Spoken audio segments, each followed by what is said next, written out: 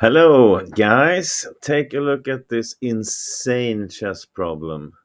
White to win, but he cannot move his king. White cannot move anything except for the queen. And the same for black. He cannot move anything except for the king. So, how on earth should white win this with only a queen against a king? Obviously, it can't be done. You cannot mate him with only this, so you have to find another way. And then we're gonna take a look at this. I'm gonna let you check out this for yourself and just come up with the right tactics or the right plan how to do this. How is this even possible?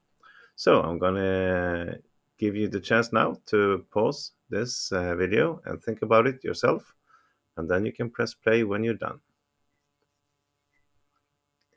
And we're back. So, what is the plan here actually?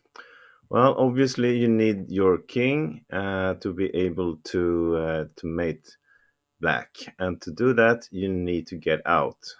And the only way to get out is actually to take this bishop, and back takes back, and you free this pawn and get another queen there. Well, that's easier said than done, isn't it? Because if you do this, uh, let's just check here. Well, of course, black's just gonna take it. So that cannot be done for sure. So how are we gonna do it? Well, you guessed right. We have to chase the king away. And let's see how far we can get. This is the first move, to chase the king away, and you just follow him here and here. And now we can pause again. And welcome back. Well, obviously we cannot from here just take the bishop, and we can't really do this either because the king will be close enough to capture this pawn, as you see. So, okay, that's not the solution. From here, we have to force the king down to the first row. That's the only way. But how are we going to do it? Well, look at the obvious, check. And what we're going to do, wherever we're going to move, is just going to go back. Like this. I said, go here, really. What can we do?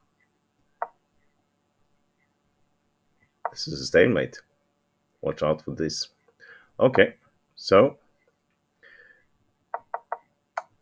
what's the right move here? White to move. There's only one way actually, and it's e8. That's the only way. And now either he goes here, that's the longer way, and then we can force him away and keep on just forcing this guy down wherever.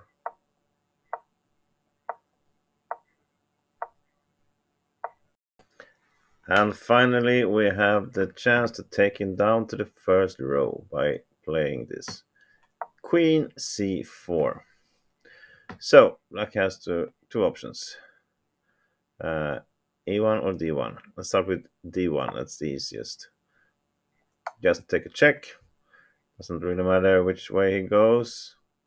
Let's do this, and up. You can let him go back to the second row. He will not be able to catch this pawn anyway, as you see. And it's gonna be a queen and easy win. Just go down and take this, and then easy win. So it's a bit harder if it goes to e1. You want to take this bishop in 2 moves, but you can't really do it. You have to 3 moves, so you have to keep him on the first row 1 more round. But you can't really go here because that's a stalemate. So then all of this was for nothing. So that's a very bad idea. So okay, you have to go here. King d1, and then just push a little bit to b2. Black has to go back, and done. Here we go. And it's the same again. And white wins. Yay! Whatever. And it takes. I don't have to show more. You get the picture. So this was a win in many, many moves, but finally you can do it. Thanks for watching. Don't forget to subscribe if you like this video. Bye bye.